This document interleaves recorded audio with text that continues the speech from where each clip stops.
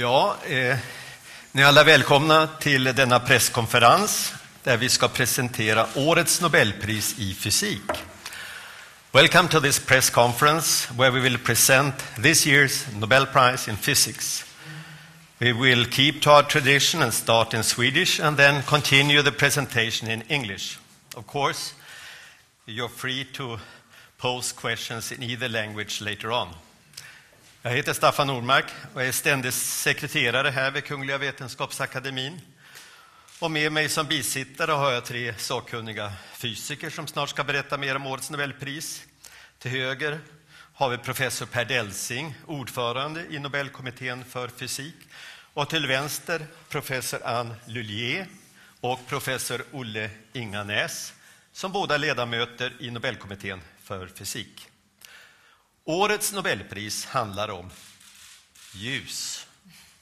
Kungliga Vetenskapsakademin har beslutat utdela 2014 års Nobelpris i fysik till professor Isamu Akasaki vid Mayo University och Nagoya University, Japan, professor Hiroshi Amano vid Nagoya University, Japan och professor Shuji Nakamura vid University of California, Santa Barbara, USA. Akademins motivering lyder: för uppfinningen av effektiva blå lysdioder, vilka möjliggjort ljusstarka och energisnåla vita ljuskällor. This year's prize is about light. The Royal Swedish Academy of Sciences has decided to award the 2014 Nobel Prize in Physics to Professor Isamu Akasaki at Mayo University, Nagoya, and Nagoya University, Japan, Professor Hiroshi Amano at Nagoya University, Japan, and Professor Shuji Nakamura at University of California, Santa Barbara, USA, for the invention of efficient blue light emitting diodes, which has enabled bright and energy-saving white light sources. Professor Per Delsing will now give us a short summary in English, please. So today the Royal Swedish Academy of Sciences is awarding the Nobel Prize in Physics for the invention of blue light-emitting diodes. Red and green LEDs have been around for many years, but the blue was really missing. This lamp contains 3 LEDs, 1 red, 1 green, and 1 blue. If you combine these colors, you get white light.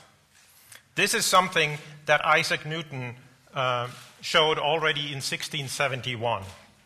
Thanks to the blue LED, we can now get white light sources which have very high energy efficiency and very long lifetime. This LED technology is now replacing older technologies. In fact, many of you carry this technology in your pocket. The flashlight and also the screen of modern smartphones uses LED technology. Professor Olle Inganäs will now continue and give you some of the details. And we will continue to look at the history of lighting, which has been around now for the last few millennia of human evolution. We started out by burning fuels inside lamps. In the geometry, quite similar to that lamp we see over there. However, that has mainly been used here at KVA using incandescent lighting and electrical light.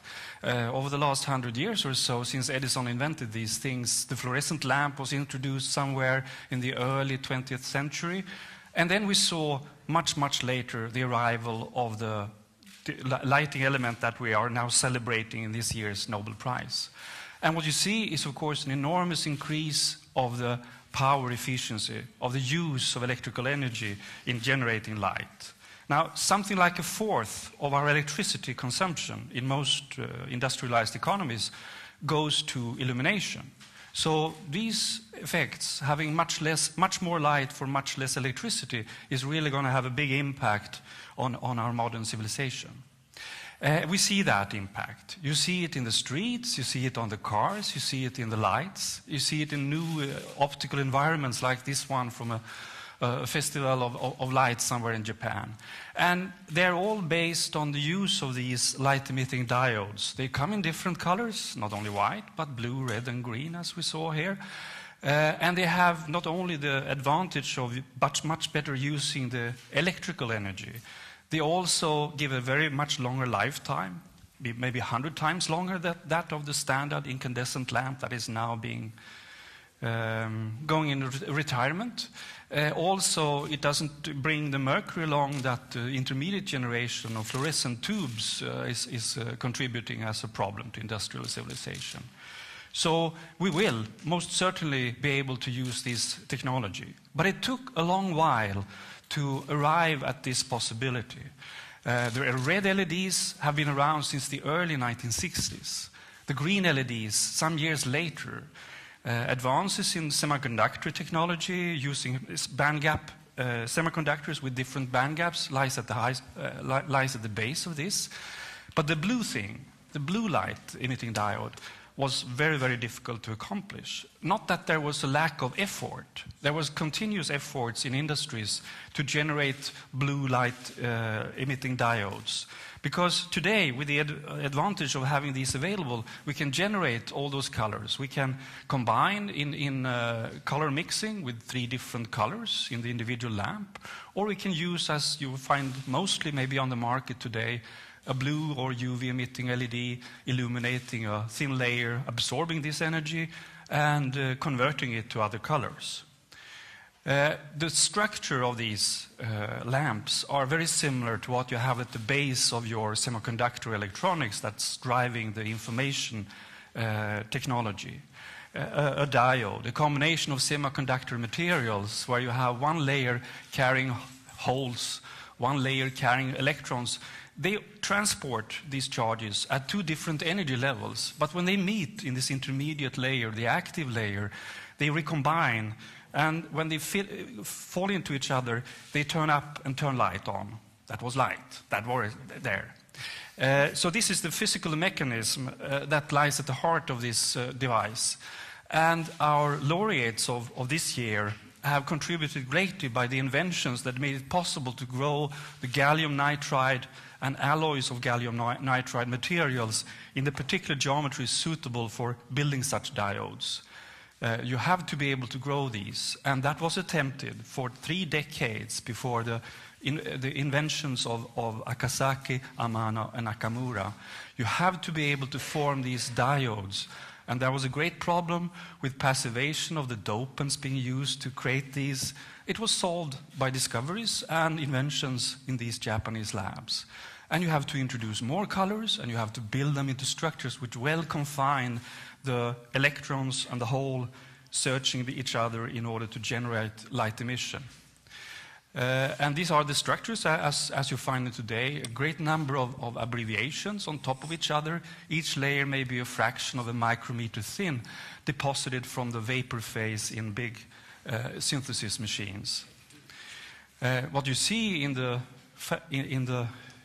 at the market might be a light bulb like this, where the tiny, tiny speck of matter with this structure, sub-millimeter size, is emitting quite a bit of light. Today, or yesterday, when this figure was compiled by satellite photographers of NASA, this is where we see light being generated in the industrial economies, mainly and with the great urban areas of the world. But of course, the access to electricity is very weak in many areas of the globe. There is no electricity net.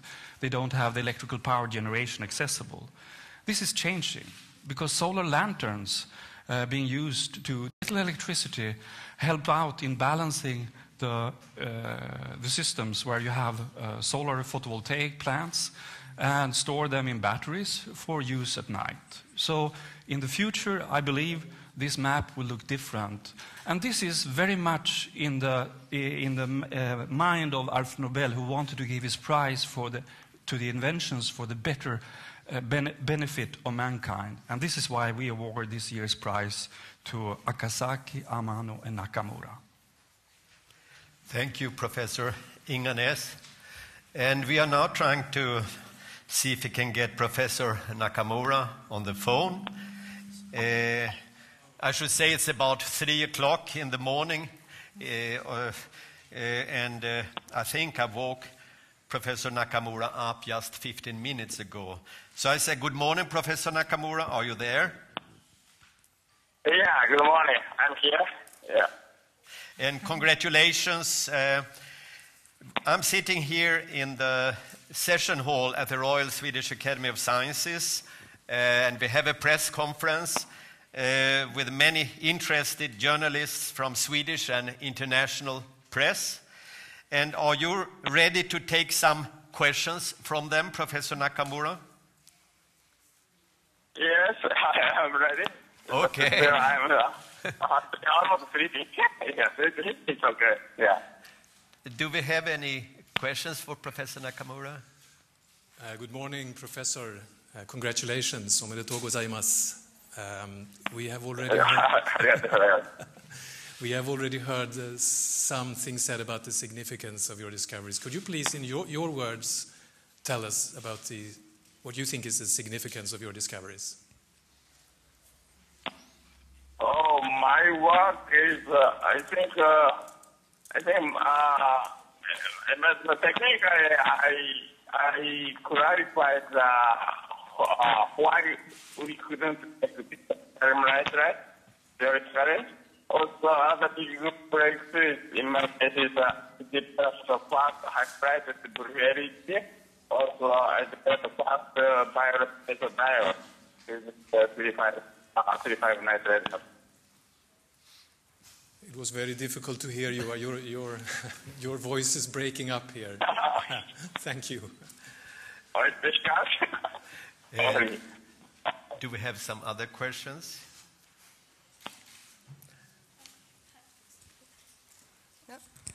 Yes, congratulations.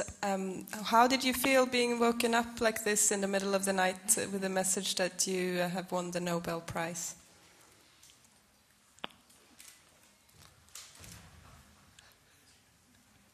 Hello?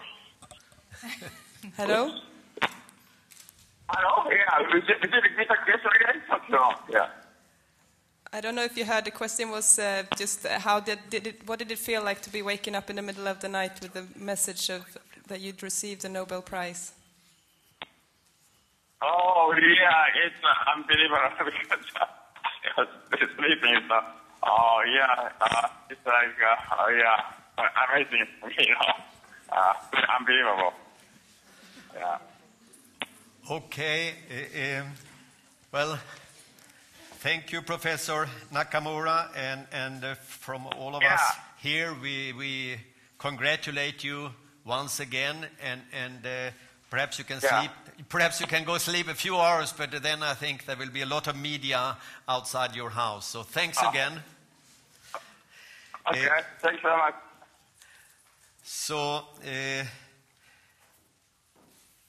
are there now any questions to our experts here at the panel? Something that you would like to have clarified?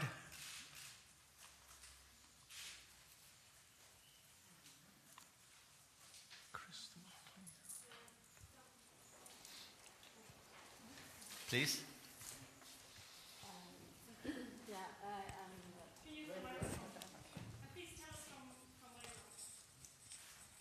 Yeah, my name is Sophie Chen Aksasong from freelancer for China Radio. I heard this prize is about the energy in LED. So when you consider this prize, do you consider the element that will be contribute to the society in practice more than in theory?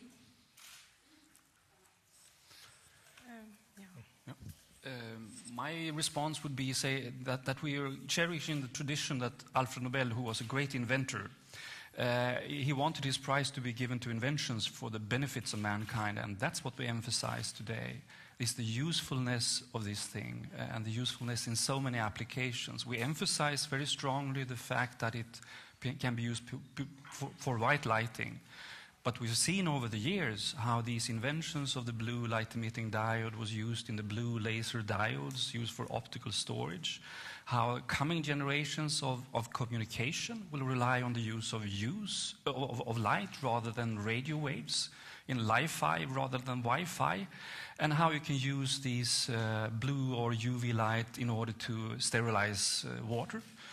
There are so many uses of this, and the uses, I think, is what would make Alfred Nobel very happy. Something to add? Or? No. No, I can add that this is really an invention prize. It's not maybe less a discovery prize as other prize, but invention prize.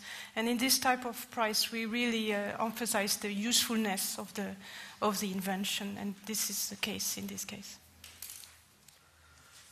Do we have some more questions? If not, I'd like to... We have a question over there. Yes.